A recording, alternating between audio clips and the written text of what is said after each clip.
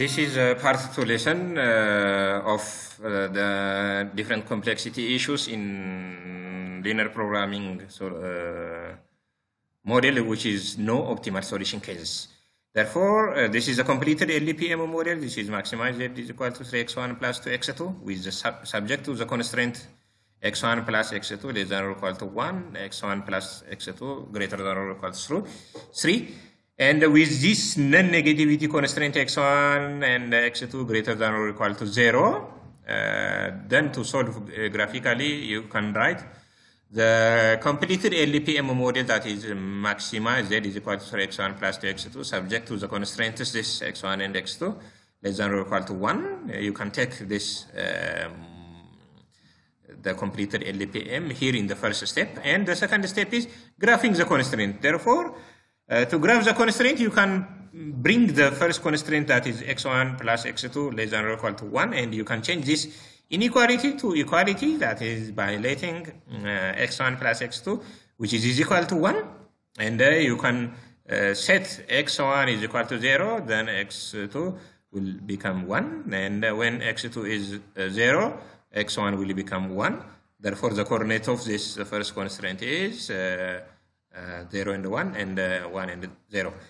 And when we take this is first constraint, the second constraint, which is equal to x1 plus x2, which is greater than or equal to 3, and you can set this inequality into equality, and let x1 is equal to 0, you can find the value of x2, which is equal to 3, and when x2 is equal to 0, then x1 is equal to 3, then the coordinate of this the variables x1 and x2, which is 0 and 3 and 3 and 0. Then now we can graph the constraint.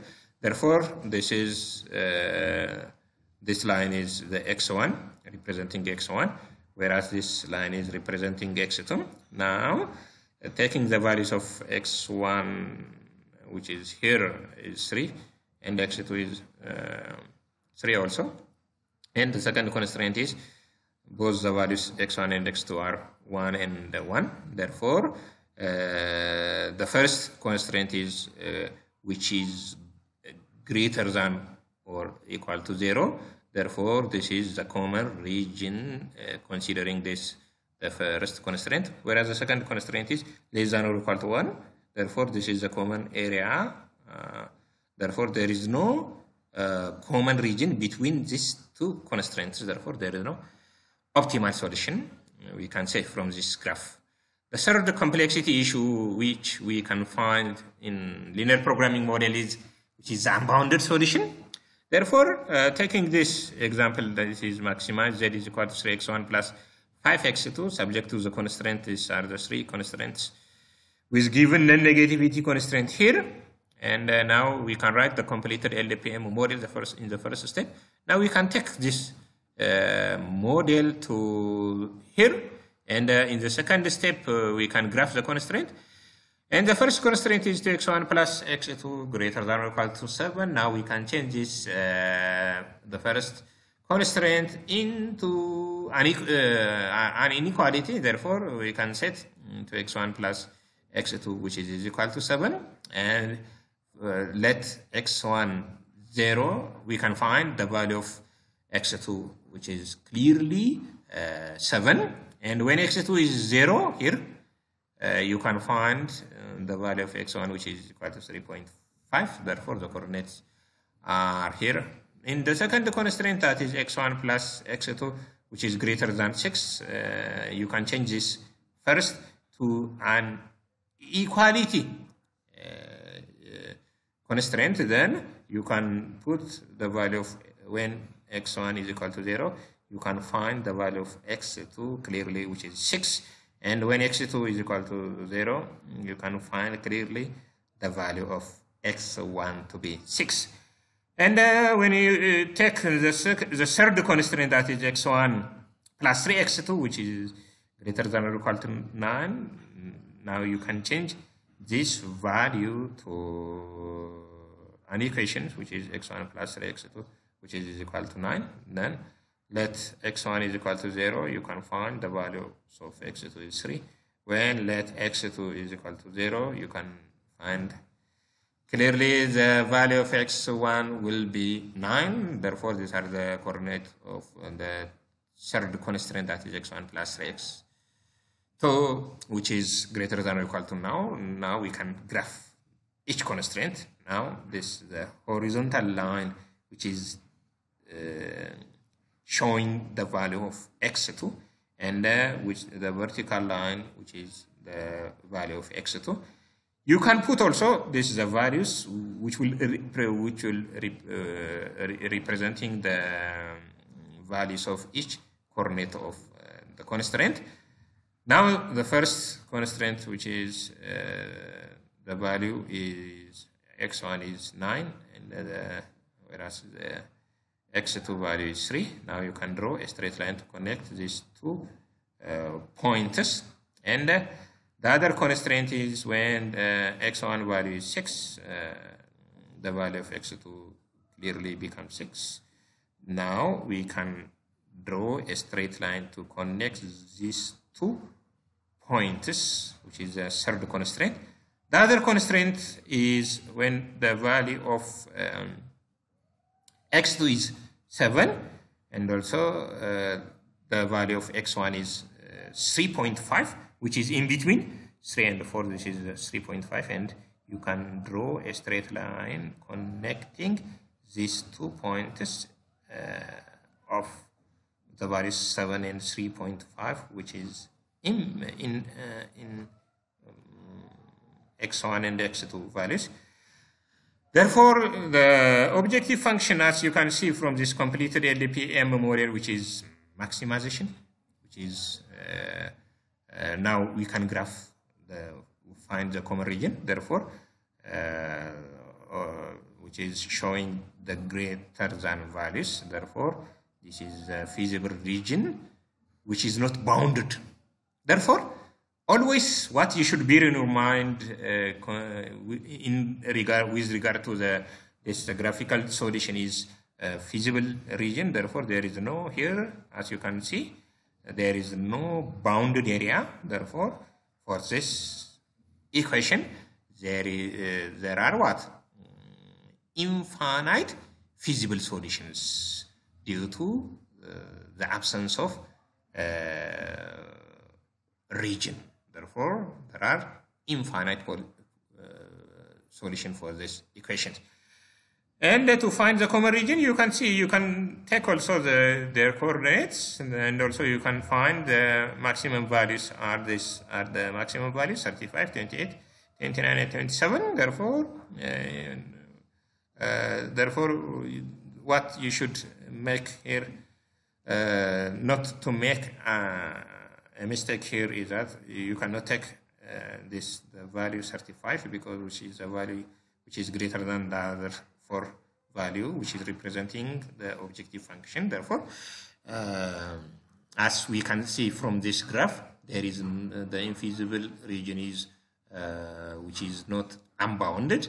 Therefore, any point here, also here also in the feasible region, there are infinite positions that will make this objective function to be true. Therefore, one can deduce, or one can make summarization here is that the solution is infinite. The last one in this chapter 2 is simplex algorithm, or the other method that we will find the solution set, which is an iterative or a continuous algebraic process. One can move automatically from one feasible solution to another, improving each situation until an optimal solution is reached. Therefore, this simplex algorithm, this simple mathematical model, is formulated by this U.S. Department of Air Force in the year 1949, after the end of this Second World War. Therefore, it is an iterative process. Therefore, to find a solution set through a simplex algorithm method, First, you can represent surplus resources that the business enterprise will use. Therefore, in real life situations, or now in our living area, it is unlikely that all resources will be used completely. So there are usually unused resources. Unused resources we can represent as slack variables, which is unused resources that is left for the business enterprises so as to produce or so as to meet the target. And these are the basic and the non-basic variables here. Basic variables are selected arbitrarily with the restriction that there be as many basic variables as there are equations. The remaining variables are non-basic variables. Therefore, this is the first constraint. Therefore, in the first constraint, you can put the unused resource, which is S1. And in the second constraint, you can put also S2, because here there is no S1, because which is S1 is representing the unused resource which is utilized by business enterprises in order to meet the stated objective, considering only the first constraint. This is also representing also the second unused resource, which is representing the second constraint. Then, to find a basic solution, use the following steps to solve this programming model through the simplex algorithm. The first step is to find slack variables to each constraint, and adding this slack variable to each equations, just like here. We add S1 for the first constraint, S2 for the second constraint, which is representing the unused resource in the two constraints. Then the second step is create the initial tableau. Therefore, the initial tableau, you can see here is the initial tableau, which is the first column, which is related with the basic variables, and the first row should include all the variables with the solutions here, and also the coefficients you can put here in the body section. And this is the solution area, or this is the area that you'll find the final value of this linear programming model, considering this simplex tableau. Therefore, the second step here in linear programming model to find a solution set through the simplex algorithm is to create the initial simplex tableau. Then the third step is select the pivot column. Here, the pivot column here is therefore this is the third is the pivot column. This is the most the column with the most negative value element in the last row. And the third step is select the pivot row, or the row with the smallest non-negative result when the last element in the row is divided by the corresponding element in the pivot column. And also this is the first step 5, 6, and 7. You can see, or you can read and understand. And now we can go to our actual calculation of the simplex algorithm. Therefore, read this case that the company 3F Furniture Companies produces tables and chairs. Each table takes 4 hours of labor from the carpentry department and 2 hours of labor from the finishing department. Each chair requires 3 hours of carpentry and 1 hour of finishing. Therefore, during the week, the current week, there are 240 hours of carpentry time are available and 100 hours of finishing time. Therefore, each table gives a profit of $70 and each chair a profit of $50. How many chairs and tables should be produced? This is the case. Therefore, now we can construct the first initial tableau, which is describing in the first column the resource available. There are 2 resources, the carpentry and the finishing time with the unit profit. And in the first row of the table, you can put the variable that is represented by x1, which is tables, and x2 by chairs. This is a constraint, 240 and 100. Then the objective function, which is p is equal to 70 x1 plus 50 x2. And the first constraint, which is carpentry, and the second constraint, which is finishing time. Therefore, the carpentry constraint, which is equal to 4x1 plus 3x2, which is less than or equal to 40. And the second constraint, which is the finishing time, 2x1 plus x2, which is less than or equal to 100. Then the negativity constraint here is.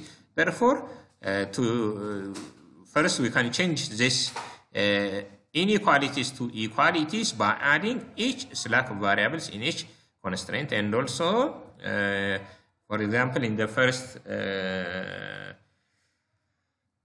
constraint, the value of S, the second constraint, which is equal to 0, and in the second constraint also the value of S1 is 0. Therefore, these are the unused hours or changing the equations to a simplex algorithm result. Then this is the objective function, that is p is equal to 70x1 plus 50x2 plus 0x1 plus 0x2. This is unused resources, and now we can change these equations to an equality equations. Therefore, by bringing this the right hand side values to left hand side, that is, they will all assume a negative value. Then this is the last equations. And the first, when we took the first equations also, this is 4x1 plus 3x2, which is s plus s1 plus 0 s2, which is equal to 240. And the second equation here will become 100. Then bringing this issue in a matrix format. Now there are two unused resource, which is slack variables here. And there are also in the row section, that is x1 and x2, s1 and s2, and also the profit hand side, right hand side values. Then these are the coefficients of each constraint with their right hand side or the unused resources. Now this area will look like the diagonal matrix, all the diagonal values are assuming 1, and the remaining values are 0. And now we can change, we can find now at this initial point the x1, which is represented by table, which is 0. There is no any produced chair. And also x2, which is represented by chair. Therefore, there is no any chair which is produced in the first production area of the company. Now there is no, but there is unused resource 240 available, and also 100 is also available here, and the profit is in the first initial stages will become 0. And then there are in the next step 3. Now we can find the pivot column. The pivot column, which is the most non-negative value from each last row value. Therefore, as you can see from these values, the most non-negative value is clearly negative 70. Therefore, this column shows the pivot column. And then we can find also the pivot row here also. Here, as you can see from the right hand side value, there are two unused resources, S1 and S2, that is 240 and 100. Then from these two values, the least value is 100. Here also negative, this is the pivot column. As you can see, here is the pivot row, therefore which is the least value. Then you can we can find also the pivot number, which is the intersection point of the pivot row and the pivot column. This is the value 2, which is obtained through the intersection points of the pivot column and the pivot row. Now we can change first this the pivot number into 1. Therefore, to change this the pivot number to 1, you can divide this row by the value 2 to obtain or to change this value into 1. Then now dividing row 2 by 2, now you can find the pivot number is changed to 1. This will become 1 over 2. This is 0. 1 over 2, 0. This 100 divided by 2, which will become 50. Now the company is utilizing the second unused resource to produce this 50 shares, not tables. That is X1 is representing the table value. And in the second operations, now here we can already this pivot number is changed to 1. Now it is obligatory to change this the S1 value, this number 4 to 0, and this negative 70 to 0, which is the rule of the matrix operation. Therefore, to change this into 0, you can multiply the second row by negative 4 and plus row 1. This will change to 0. Therefore, now we can take also this issue. Negative 4 times 1, which will become negative 4 plus 4, which will become 0. Therefore, you can undertake for all this value, and finally you can obtain this value in the first row of our operation. And in the second row of this to change this negative 70 to 0, now you can multiply the row 2 by 70 plus row 3. Therefore, 70 times 1, 70. Therefore, minus 70, which will become 0. Therefore, go to the others variables, similar operations too, and you can find the value 3,500 value, and then 40 unused resource, which is the first constraint, and 50 tables are now produced with the intention of getting profit of 3,500 now. Then it is not now, it is here in this stage also, it is not, the solution is not now, still now not optimal. Why? Because in the last row you can find also negative values, that is negative 15. Therefore, now our intention is to go to the next step, that is taking this in the last row, the only left negative value is negative 15. Now this row, the second row will be, the second column will become our new pivot column, and this is the entering variable, that is the company is going to produce shares, which is represented by X2. Then now and also to find the pivot row, we can here also you can divide these values by the pivot column values. Therefore, 40 divided by 1, which will become 40. 50 divided by this 1 over 2, it will become 100 now. This is the new pivot row, whereas this is the new pivot column. Therefore, the intersection points of this new pivot row and new pivot column now already by default it is already 1. Now the next step is the pivot number is already 1, as you can see. Therefore, it is obligatory to change this the other values 1 over 2 and negative 15 to zeros as per the rule of the matrix rule. Now, to change this value 1 over 2 to 0, you can use this row operation, that is multiplying the second row by 1 over 2 and multiplying by row 1 plus row 2. Now the value will become 0. And in the third row, multiplying the first row by 15 and adding that value in the row 3, now the value will become 0. You can undertake also for the other row areas too. And finally, the table will be changed into, finally, the table is now optimal because there is no any negative value in the last row.